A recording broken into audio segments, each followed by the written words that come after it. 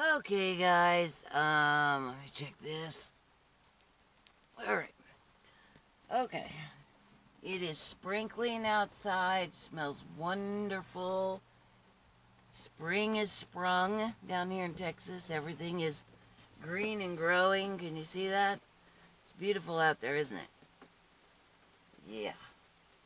Okay. We're doing really well. I think we've got about 5-6 more weeks on the house, and then we get it up for sale, and then we'll be headed up to the Northeast to pick up Jonathan. Oh, and yeah, pick up Jonathan. Okay, so what I'm going to talk about today is, or I'm going to try to talk today, is we're going to hit time again. And I'm going to say it a little bit differently from the standpoint that you know that you're a god, and this is a game, and really, you shouldn't have any question about whether or not time exists or not. I think there's been even enough information out there from your scientists to explain that linear time-space is an illusion. Now, the problem is you don't understand what that means. But to just say that part, linear time-space is an illusion, is a start. It is a beginning. And it is extremely difficult to understand the concept of now time. I would encourage you to not think too hard about everything being in the now. It is like trying to think of what infinity means. There's going to be a shut-off point. You just don't understand how it works. And by being in linear time-space, it makes it almost impossible to explain how now time works. But if you could just begin with that linear time-space is an illusion, and that you've always been and you always will be, and you're a god and you could do anything, then we could start looking at how time works a little bit at a time. And the more you can look at it and understand it, the more that you can play with it. The more that you can play with it, the more you can, let's say, collapse it. And just like we defractaled a lot of the energies to fold the vibrations of fear and anger into the higher vibrations, and they just they're still there, but they aren't separated, so they're a part of that next layer up. You can do the same thing with time. You can collapse time. You can move back and forth within time. It's not that hard.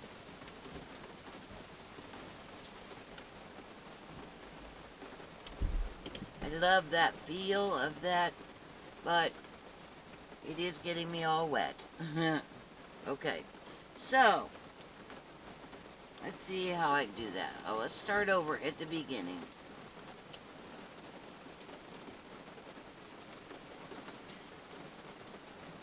Okay, how time works is we're going to talk about forward and backward in time. Okay, and right now is a good time to talk about that because of the COVID-19 virus. So I can show you via that one how time is created here. Okay, so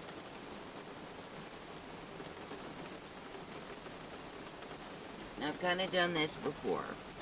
This is everything. This is all that is. And what you do in time is you say, I'm going to take this part,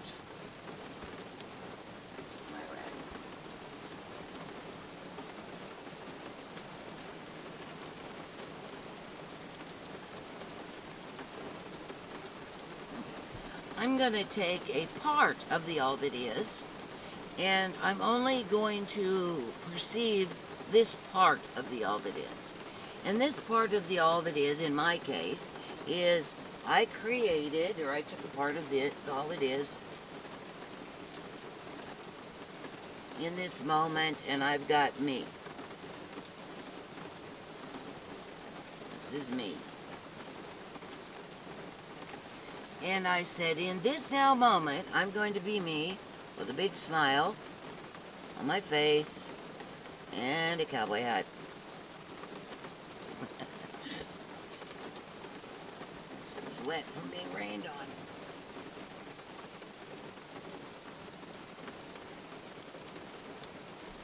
And I'm going to be in a bus that I converted into a home. And outside it's raining.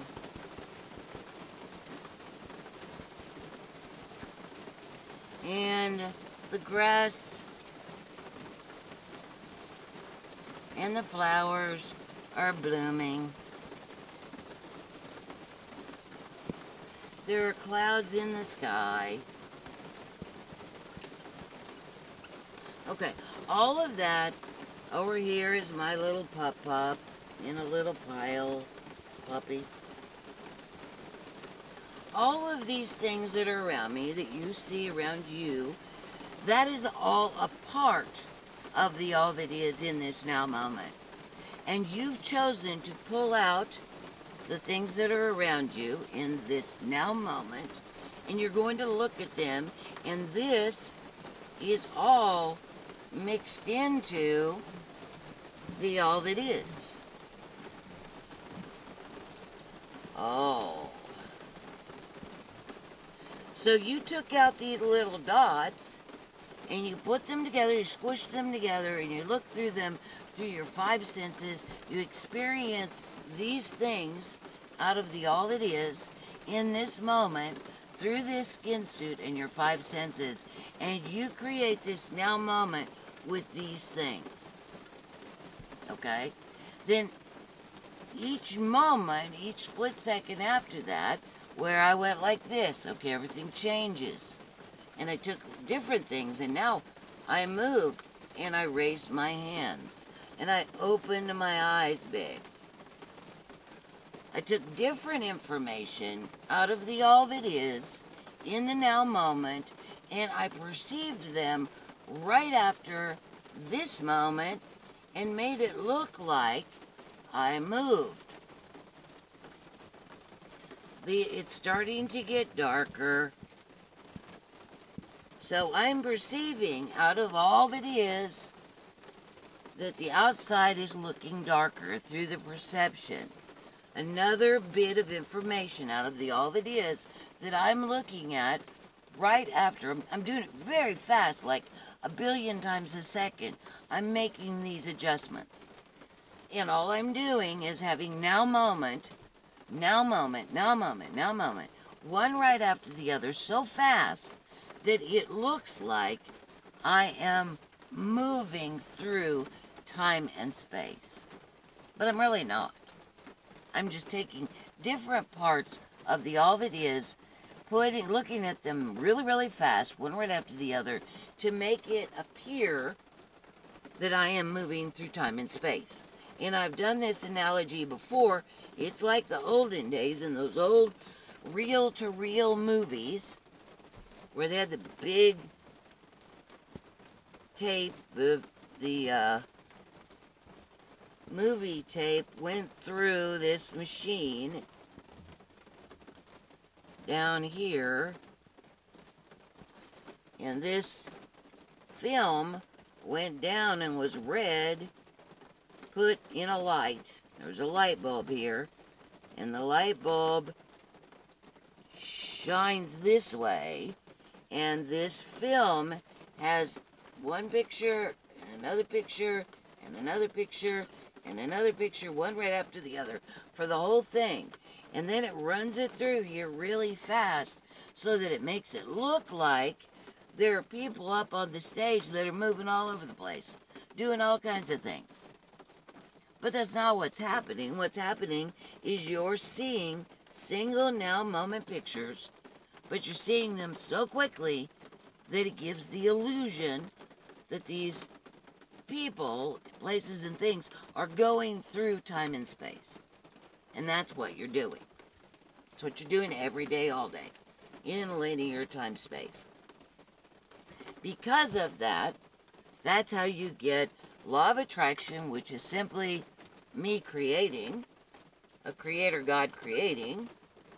It's just creation. Instant creation. The law of attraction becomes law of attraction because you have to take this creation and put it into this illusion. The illusion of time and space.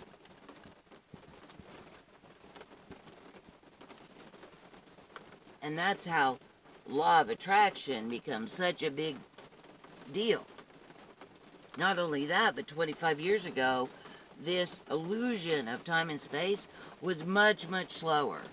Much, much slower. Moved much slower. It's moving much faster now. Much faster. I think back in, when I was about 20, it took about, oh man, when I was 20, it probably took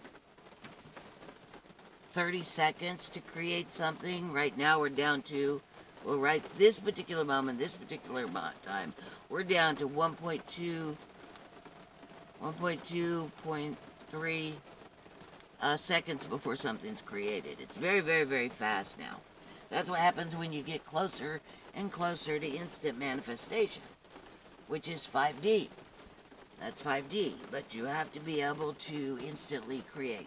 That is another reason, going back to the last video, it's another reason why we need to spread out, get back into our communities, is that with instant manifestation, you cannot just pop off and be angry at somebody. You need to be able to work within a system of people and places, things, animals, weather, without blowing your top. Because with instant manifestation, things are manifested instantly. So there cannot be any, road rage. No road rage allowed in 5D. So you have to get along with everybody. You have to smooth it out. You have to be able to go with the flow. You have to be able to move and groove amongst without getting upset about it. That there's a way to get everything done so everybody gets what they want. There is. The geckos and the pigeons will tell you otherwise, and they will do their darndest to convince you that there isn't a way for everybody on this planet to have everything they want, but that is simply not true. There absolutely is. And the more the people who grow to believe that, who grow into these groups to work together, then they are the ones that will raise their vibration and be on a planet where there's instant manifestation. Those of you who do not believe it, aren't interested in it, that's no problem. There are alternate planets and alternate Earths all over the place for you to go to inhabit. It's all good. There's a place for everybody, so ultimately everybody does and always has gotten exactly what they wanted. It's just that a lot of it you don't realize that you created it or that you planned for it before you even got here.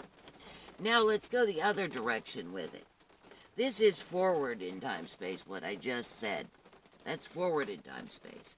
It's just as easy to create backwards in time as it is forward. And I'll give you an example because we've got a good one here. Okay, so what happened is all of a sudden, out of wherever it came first, and I'm not going to argue with anybody about that, we would just say China. Wherever it started at, we're going to say China. And China came down with this virus.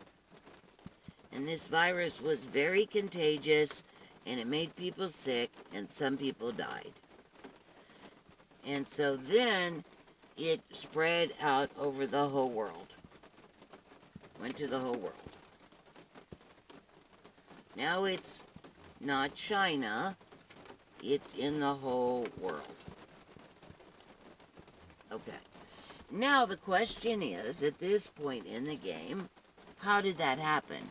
Who's responsible? This is how you create backwards. Now, scientists don't realize that this is what's happening and what has always happened, but this is the way it works, which is the reason why people who are really intense on knowing the answer,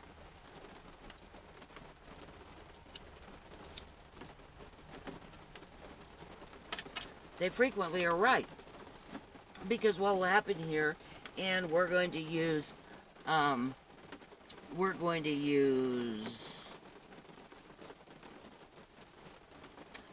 one that nobody hopefully will be mad at. And we're going to say that there was a bat in China that carries the virus, and there was a freak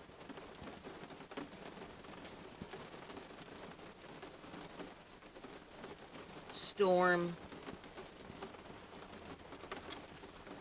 that caused the bats to be confused, and the bats flew to another area that they aren't normally from, and they mated with a different kind of bat and transferred the virus from one bat to the other. Now, the first bat does not pass the virus on to humans, but when they moved and mated with these new bats, these do transfer. They had a virus in them that transferred to humans, and this virus jumped on this virus, and these bats handed it to the humans, and then the humans started passing it back and forth. Okay, that's one story. Okay, now another story is one country, a bad country, let go a bioweapon and attacked China with it. Another one is China attacked another country that had been attacking them, and they needed to defend themselves. Okay, I've got 3 really quick scenarios of what could have happened to cause COVID-19. 3 of infinite. What happens is one of these will be chosen, and I'm going to choose the bats because I don't want countries fussing at each other. What will happen is there will be a scientist, and a scientist has been watching these bats, these first bats, and he's been studying them. And there's another scientist over here that's been studying these other bats, really watching the virus that they carry that they're giving to humans. Now this second one, it's just a slight cold. Slight cold. But this second scientist is really interested in this way that the bats are passing on that virus, that cold virus, to humans. Really fascinated. Spent 2 decades studying these bats and how they interact and how they live day to day, and how this virus gets to human, and how it changes. When it's in the bat, it looks like this, and then the humans get it, and it changes completely into something else. I'm making all this up, by the way. It changed to something else. At the same time, there's another scientist that's been studying these bats over here for 2 decades. Again, fascinated with every aspect of these bats, every single bit of it, and is fascinated that this COVID-19 is in these bats, but this looks to be a very dangerous virus, but for some reason it doesn't reach the humans, and nobody knows why. And these 2 scientists start talking to each other, comparing the bats. The bats are the same exact kind of bats. Why is this? Why is this that this one passes on this virus But these bats don't pass on this virus, and they're very similar bats. Why is that? Why is that? What would happen if this virus got into these bats? What would happen? The curiosity builds and builds, and these creator gods, being scientists, and their curiosity can create this moment in time. Can create this moment in time. Okay? Now, we're going backwards here, folks. Right? Okay? This scientist already knows about COVID, and he's going, my bat is carrying this. How did he get to people? It doesn't go to people.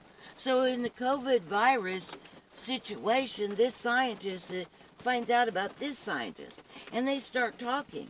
And he goes, well, I've got almost the same kind of bat, but my virus goes to people. Why doesn't yours go to my people? And oh no, what would happen if your bats ever brought that to my bats? These are a lot closer to people. These are out in the boonies. These are way out in the mountains, no people. No people. Very few people. Very few people. Don't interact with the bats at all. These bats are right next to big city. Oh no. What would happen if that happened? What would happen? Because they're creator gods building it on fear, then that's exactly what happens. Now you got step back. These bats, back in time, doing the exact same thing you did with forward time. These bats, going back in time, there is a lightning strike on these bats, and these bats start flying around, and they end up going over here and mating with these bats. Now we've got these bats over here backwards in time. One. Okay, so this scientist says, well, I'm going to bring my virus over there. Let's take a look at your bats. Takes your virus very carefully. Nobody let the virus go on accident. And he goes over here and he starts looking at these bats. And I'll be darned, they start testing him. And yeah, this virus is now over here. Oh no, how did that happen? So they go back to this one, and he's looking around, and he finds signs of the lightning bolt. So he creates this virus. Now we create lightning strike that takes these bats over here, and now these bats have this virus, and now these bats are in the city and are passing it on to the people, and now the people in the city that don't know they've got it are traveling all around the world, spreading COVID everywhere. Now, that did not happen at first. It didn't happen at first. COVID virus was in China. It just happened. How it happened, I know, but you don't. But humans have to know how. So they start looking and planning and figuring, and what they don't realize is they're creating the way themselves to prove that they're right.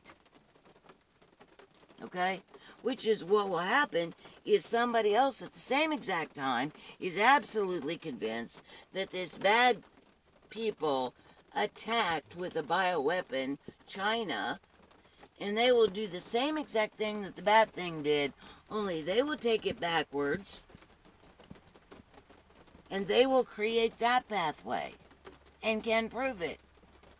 And there'll be another one that said, no, no, no, China attacked us first, we were just attacking back. And people that believe that will start creating backwards. And all three of these people will have created the history with proof that theirs is the reason why the COVID virus is around the planet. And then they will all fight with each other, and it will cause World War III, or scientists all mad at each other, because they can prove their way. And they're not going to look at the other ones. No, I'm not looking at the other ones. I've proven this. And then they go about trying to disprove each other's proof, not realizing that they created it. So did these guys, so did these guys, so did these guys. They're all right.